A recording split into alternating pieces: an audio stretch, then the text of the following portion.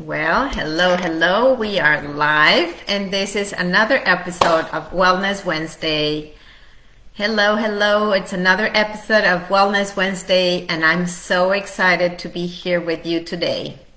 As always, with a lot of light and love for you, I show up here to give a little bit of inspiration, a little bit of maybe motivation, new ideas, new perspective for your better way of life. That is my mission in life, and that's every time I think about something, I learn something new, I want to share it with you because I think life is more fun when shared, when we share our goodness, our insights, and life is more fun when we're sharing everything together, right? Living things.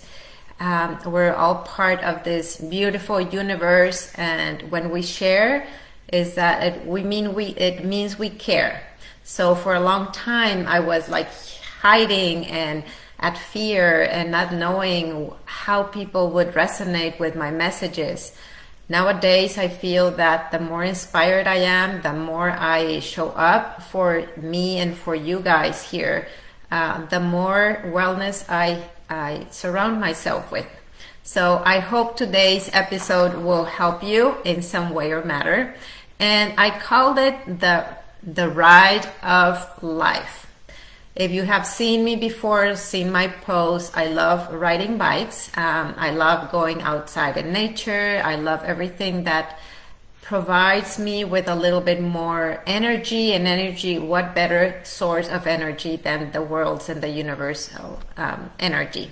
So last Sunday, I was riding a bike, but it was a static bike. I went back to what I used to do before in the YMCA. I went to my riding class, a spinning class, and the instructor happened to be the same one that I took years past. And everything I was really into, I had done my morning routine, and it was, I felt like in my energy, you know, when you feel like really good and real connected to everything, that you feel just kind of enlightened. And that's how I went to the class. And as I was starting to spin and connect, I was really feeling happy. I started listening to her words, and her words like were inspiring me to just write everything down, because everything that she was saying can totally be translated to how we live life. So I want to read some parts of that because I think you might resonate. And if you have any comments, please comment, make a comment so I can reply on you. And if you're listening to this live, let me know that you're here and say live. And if you're listening to the replay and you came across this beautiful message, just put #replay. And I think we all learn more from stories and experiences from others because we resonate. So if anything that I share with you today resonates with you, any little phrase, message, or inspiration, let me know in the comments also. So I love having interaction with you guys. So let me ask you first something. What does it take to achieve your goals in life? So some say you have to work hard for it, right? To achieve your goals, you really have to work hard. Others say that you have to get energetically connected to manifest your goals. Well, I like to say that we need a balance of both. I think life is a balance. So we need to work, not hard, but with intention and knowing exactly what we're working towards. But not to the extension that we are like doing nothing else but work, right? Because you see, you need to balance in life. So actually having the intention of the goal and letting go of the absence of not having the goal yet is what brings life to, helps life to bring it and manifest it for you better and faster. And it has taken me years and years and years of practices in myself and thoughts and beliefs and feelings and changing things around to really kind of acknowledge this and understand. Sometimes we're working too hard or spinning life too hard to get that goal that we want. What is the end result? What is it that we want to achieve? Or what is it that we think we feel when we have that? Usually it is happiness. Usually it is joy. Usually we're working hard because we want to feel more at joy, more at peace.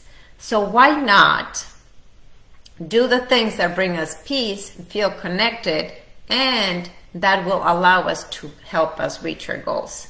So let's learn how to ride the cycles of life. And I just want you to listen, maybe even listen to these words. Imagine yourself, you are on a bicycle.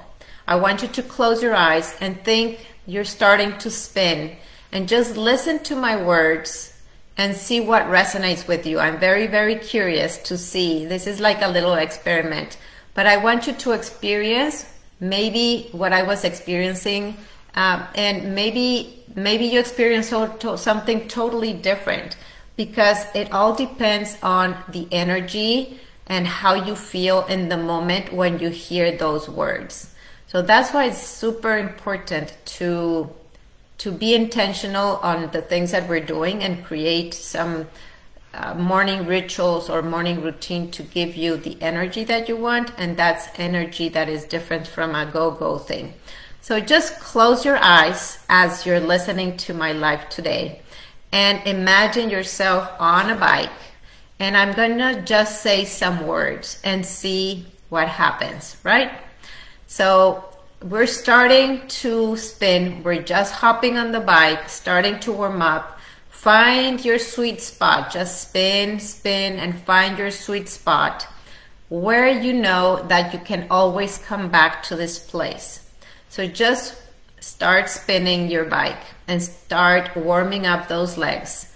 Now I want you to feel this calm strength that you have while you're spinning. And when you need power, you just need to come up, use momentum, and go down, and then meet yourself where you're at and utilize this as your inner power. So know that at every moment, any moment, you can stand up and push hard. And then if you feel that it's too hard, you can always come and sit down and meet yourself where you're at. Utilize your power as you know it, and let yourself be guided. So I want you to hammer it and push and pull, lever it and protect your knees while you are spinning, pretending you're on your bike, still with your eyes closed. So we have time, just spin. Now I want you to slow and steady and go strong for a little bit. Just spin strong, strong, strong, strong. And now take a deep breath, and I want you to lower the resistance. Now spin with a lower resistance, and I want you to now add resistance. You always have options. Take it up and spin and add a little bit more, and I want you to hit it. Now for a little bit, just hit it. Spin hard, hard, hard, hard. Go strong. And if you need to slow down, just take a rest, take a breath, sit down and rest. Are you ready? Now go up and go. Go, go, go, go, go, go, go.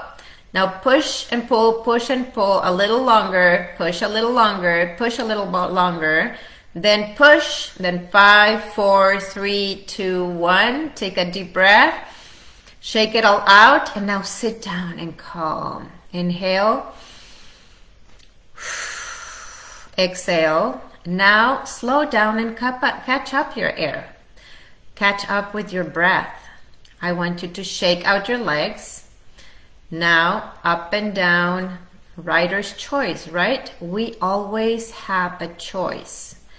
And I want you to be aware of which leg is leading and then which leg can you switch to have switch leads. So in life, notice that there is always one dominant side. We're always using one side more than the other. And when the dominant side gets stressed out, I want you to find balance and start noticing that you also have another side of you. You also have a left side. If you're predominantly right, you also have a left. So, but we forget to use that left. We have a left brain, we have a left arm, we have a left leg. So if we're using constantly the right side of our brain, our arm, our hand to write, our leg to spin, maybe we're getting exhausted. Maybe we're overusing it. And what happens even with the hips, when we're overusing one side, the hips get unleveled. So just notice this and understand that if you start using your non-predominant side, maybe you're very intellectual in your brain and you're using out just one side of the brain. Now start using the other one. If you're very intellectual, then go for a ride, go for a walk into nature, connect with more spiritual things, be more artistic, and that will also kind of help you balance things in life. Maybe if you have never used your left arm or left hand to write or to wear your makeup or maybe to eat, maybe you will spill everything out. But maybe this is a challenge that I want to help you with, and I want to be part of it. Challenge yourself and use your left everything, your left leg, your left arm, and let's start eating with your left hand today and see how that feels. So this is part of life. So the spinning in life, and I wanted to bring that to you because also we need to learn that sometimes we want to be the teachers, right? We are parents. Some of you are teachers. Some of us are just working in a job and need to receive instructions, and we are, or want to give instructions. Or for my example, I am a coach, right? So I'm always wanting to take the lead, or the lead as a mom, and you're always being the lead. Sometimes we just need to let go, and also that helps with balance. We need to let go and be led by someone. So everything in life is a balance of giving and receiving, letting go and putting pressure. So it's all about, when to allow for others to lead you, or when we are in need to lead. So I felt it was really, really resonating with me, and I hope it's resonating with you, because that is how you get to know your body. So know when your body is, maybe your legs in your spinning class, or you're running, or you're in life, are very fatigued. So you have to understand and notice in your body how your heartbeat is feeling, and know when you're fatigued that you can take a deep breath and relax and bring back to balance. So there is a word that I love to say is homeostasis. So our body is very intelligent and it's always looking for homeostasis, but sometimes we're not even allowing it to reach homeostasis because all the things that we're overdoing, overthinking, over-consuming, overeating. So all these things that we're using in demand, it's probably sabotaging our health, our energy, and our balance in life. So I want you to imagine that yourself, that you're still on the bike and you're pedaling hard, and you're feeling that fatigue, that heartbeat is beating really, really hard. I want you to push a little harder. We always have that little extra that we can go harder, but we also have to know when we have to let go and slow down. So there is a fine line right there. We can stretch ourselves to get better, especially when you're trying to get stronger in some areas of your muscles in your body. You have to have someone that helps you push yourself a little harder, but also you have to know yourself when it's enough. So sometimes you have to pedal faster. Sometimes you have to take it slow. Sometimes if you're in a street bike, you can even fall down. Know that you can learn, you can hop on again and keep going. The thing with riding a bike or riding the ride of life is to bring balance, learn how to bring balance, find your rhythm, and enjoy the ride. So learning strategies, tricks, and different tools, I think, is the magic to achieving any goal in life. Not for just success in achieving that what you want, but I feel that the success is the discovering of a different way, the discovering of achieving it, the pleasure of discovering the juiciness of how to ride the ride of life. And when you're in that part, you will enjoy so much more. When you start seeing life from this point of view, from this perspective, into knowing that everything is balance. So learning how your body functions, and maybe you're overweight, maybe you are feeling anxious and depressed, and you're kind of beating yourself up and taking all those medications for anxiety. Know that everything in life can be balanced by understanding your body, how it works, your mind, how it works, and what your needs for your heart are. So when we're lacking something, our heart is sad, right? So how are you meeting your needs to satisfy your heart, to fulfill your heart's needs, your body's needs, your thought processing? And if everything is aligned there, then you will start feeling much better. So I like to mention a statement from Zig Ziglar, and he says, what you get by achieving your goal is not as important as who you become by achieving your goals. So the beauty is in the adventure, the beauty is in the journey, not on the destination. So this week I was writing also a post, and I said, well, for me, what really got me into getting into health and wellness and becoming a health coach and teaching others the basics of life was because I don't want to be at my deathbed regretting my life and saying, oh, I should have done this, I should have said this, I should have worked harder on this, I should have learned, I don't want to live like that. And I know that I think that is the worst thing that can happen. I should have connected with so-and-so, I should have said this. And I'm still working towards that, right? But it's all about the journey and improving ourselves. The more we improve ourselves, the better light we bring from the inside out, and then we can shine a light on others. If we don't feel, think about this for a second. If you don't feel good with yourself, how are the people around you feeling? Maybe negative, maybe not feeling really good.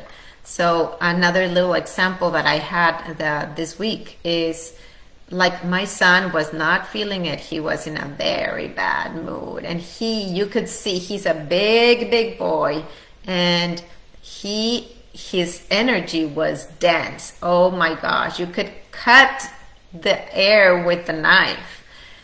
And before I would worry a lot, and this time I said, you know what, that is his problem.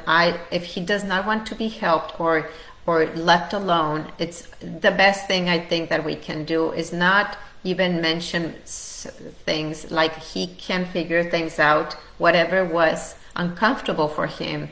Then he went upstairs and he took 2 hours of his time to do, I don't know what he did. But then he came back and he was so much more cheerful, and he was open, and he was open to talking. We all have our times. So when you're having a bad moment like that, or somebody else that you love and that you know, I just want you to know that it's not about you. It's not something wrong that you did. They are dealing also with something. Or maybe that's you. Maybe that's you that you are dealing with that something. So when that happens, just let go and do not try to fix it. They or you can fix it on your own. Or look for somebody else, another source. Go and do something that you enjoy for yourself, and maybe you will lighten up. Take a spin class, go out for a walk, go and ride your bike, or just call somebody that you love, or a friend. So when you change your energy and when you help others feel better, you will feel better. Just remember that. So each ride will take you to explore new faces and new places. So think about your life as a ride. So now it's time to take new rides in life. Maybe you're in your 40s, maybe you're in your 50s, maybe you're in your 60s, and you still have a heart of adventure. You still want to have more joy in life. It's never too late, ladies. Never, never too late to explore something new, to learn something new, to do things new, because that is the joy of life. I think that because it is very hard to change our habits, I think it is very, very hard, as they are a way that we were brought up with. So our habits, sometimes they're not even ours. They are borrowed. We acquire those habits from our family traditions, from our parents, from our teachers, and they are not completely ours. So that's why sometimes you struggle so much with changing a habit, because it's not in alignment. When you're 40s, 50s, 60s, those habits are no longer in alignment with the values that you have, with the values that, or the person who you are, or the person who you want to become. So there has to be some adjustment in those habits in order to achieve the goals that you want. So know that what you believe right now can be replaced, and you can establish new thinking patterns that will lead you to take new actions so that you can feel better. So think about habits as a machine or as a computer. If you want that machine to run smoother, you need to change some of the pieces or some of the programs in that machine or that computer. This is the same way that you need to change your thought patterns so that they can lead you to take the actions that will help you achieve the goals that you want. So they have to come in alignment to exactly what you want. If not, there is a mismatch, and it will not help you achieve your goals. Maybe you want to lose weight and you're going on a diet, or just drinking ketones. Somebody that you know, maybe you're just drinking ketones to achieve that. But there is so much more. You need to go all in, like with your mind, your brain, your heart, your soul, your actions, everything in alignment so that you can achieve those goals. So in order to make some changes, you need to consider 5 things. You need to consider your circumstances, number 1. You need to consider your thoughts. You need to consider your feelings. Number 4, you need to consider your actions. And then number 5, your results. Your results will be linked to all these things in alignment. And then your results will complete a circle to, again, your circumstances. So you will start changing your life circumstances to align everything. And it's like a full circle. So it's like a full spin. Each ride or each stride is going to be a full circle. It is not by depriving yourself of something that will help you feel or get better. Quite the opposite. It is by feeling abundant and grateful to be in the journey that will help you take better rides to explore more fun places. So what I have done in my program, and I know I always mention this because we need options. We need better options to get better. And with what I did is I created the M&M coaching program. And through that, you will learn how to brighten up your light that has been dimmed maybe for a long time in different areas of your life. And you start feeling happier and more enjoyable to be around when this happens. When you start shining a light that comes from within, you learn more about yourself. You become the best version of yourself. Then you will feel so joyous that you will start impacting the people around you. And when that happens, magic happens. Believe me, it feels so, so good. So you must decide if this is what you want. Decide what you want. Decide if you are ready to take on changes in your life to be a better version of yourself. That is what my program does. That is what Maaike's Wellness does for you. And the first thing or the first action that you need to do is just connect with me. We have a discovery call, and that discovery call will lead us to know what is the next step for you to improve your well-being so you can be the best version of yourself. I hope today has brought you a little light of inspiration, motivation. Take a different action and take your approach to life in a different way. I want you to lighten up a little bit and enjoy life, because what is life without enjoyment, right? Bring more joy to you so that you can be more joy to be around with everyone and everything that you do. With a lot of light and joy, happy Wellness Wednesday. And if you need to connect with me, the links are always down below. If this is a YouTube video, you will see the link below to connect with me for a discovery call. And if you are in my wellness group, you will know how to connect with me as well. I'm always open to connecting with you and helping you shine a little light in your life. Talk to you soon, and happy Wellness Wednesday. Bye. Thank you for watching today.